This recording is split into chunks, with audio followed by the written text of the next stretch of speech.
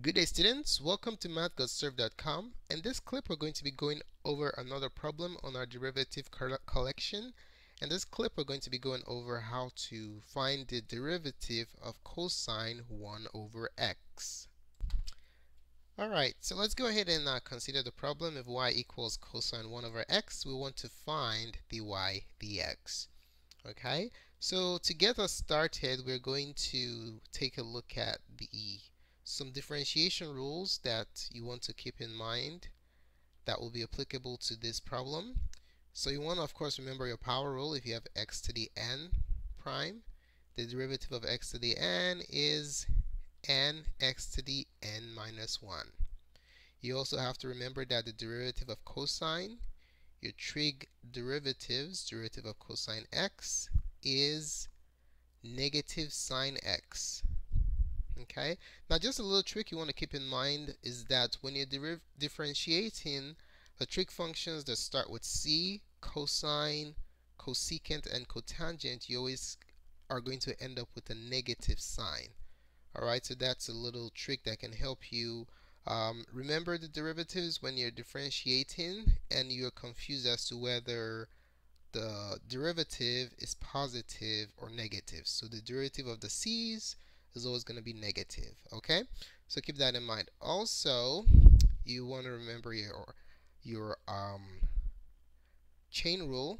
So if you're finding the derivative of a composite function, f of g of x, that's simply the derivative of the outer function, f, evaluated at the inner, times the derivative of the inner function. Okay? Alright, so let's go ahead and differentiate this function. Y equals cosine 1 over x. So our outer function, f, is cosine. Okay, so this is our f right here. Let's put it to the side. So our outer function f of x is cosine x.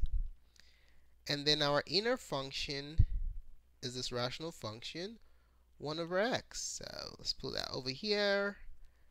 G of x is 1 over x.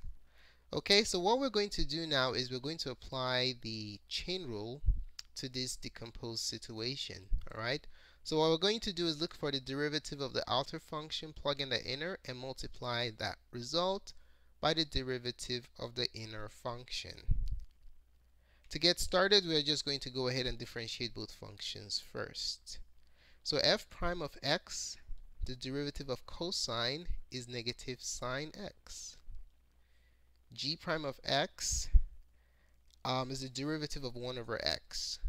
Now, how do we differentiate 1 over x? There's a rule or a formula for that. Let's assume we don't know that. Is there another way to do this? Now, you might think of using the quotient rule, but that's an overkill. Okay? Whenever possible, if you can rewrite to avoid using the product or quotient rule, please do so. Okay, so can we rewrite 1 over x as a power so we can apply the power rule? The answer is yes. What we're going to use is a reciprocal property of exponents. 1 over x to the first power is the same thing as x to the negative 1. So now we have a power. We don't have to think about using the quotient rule, which is a pain. We're just going to apply the power rule here to find the derivative. So the derivative g prime of x, applying the power rule, is negative x to the negative 1 minus 1, which is negative 2. And that can be rewritten as negative 1 over x squared. So the formula that I was talking about that you might want to keep in mind is that 1 over x prime is equal to negative 1 over x squared.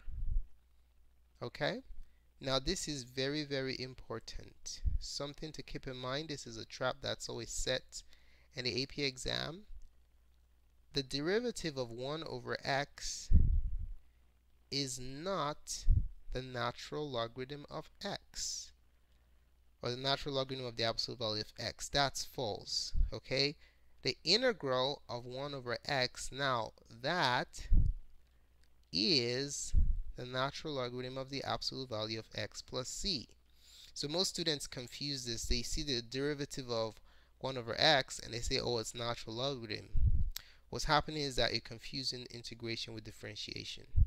The derivative of 1 over x is negative 1 over x squared, or you can rewrite it as a power and apply the power rule to the situation. Alright, so some things you really want to keep in mind.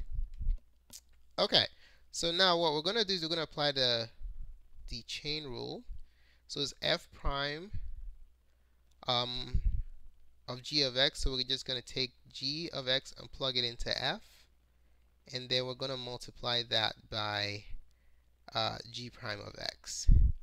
Okay, so basically what I'm doing is I'm executing the following step. I'm doing f prime of g of x, the derivative of the outer evaluated at the inner, okay, and then that times, so this is what y prime is going to be, that times g prime of x.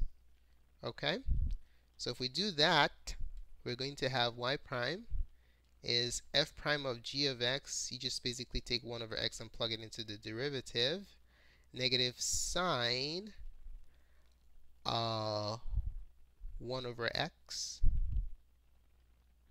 Let me color code it so you can easily see what I'm doing here. So what I'm plugging into the derivative of the outer function is the inner function g, which is 1 over x. Okay, and then we're going to multiply that by the derivative of the inner function, which is negative 1 over x squared. Okay, alright, let's go ahead and simplify this, make it look pretty. Our final answer, let's see, what did we ask to find? dy dx or y prime? dy dx. Our final answer, dy dx, is the same thing as y prime, just two different notations for representing the same thing. dy dx is going to be, we have a minus here and a minus, so that makes it positive. So we'll have 1 over x squared sine of 1 over x. So that, ladies and gentlemen, is the derivative of cosine 1 over x. Thanks so much for taking the time to watch this presentation. I really appreciate it. If you found the contents of this tutorial helpful in your studies of the differentiation process, to give us a thumbs up. Your positive feedback is very valuable to us. If you have any questions or comments about the contents of this presentation, just place it in the comment section below and we'll be more than glad to support you. Don't forget to subscribe to our channel. We're going to be including more differentiation videos in our derivative collection, so subscribe so you can get updates to that. And you can find a wide variety of resources and our collection of derivative problems at mathgotserved.com, so you might want to check that out. Thanks again for watching and have a wonderful day. Goodbye.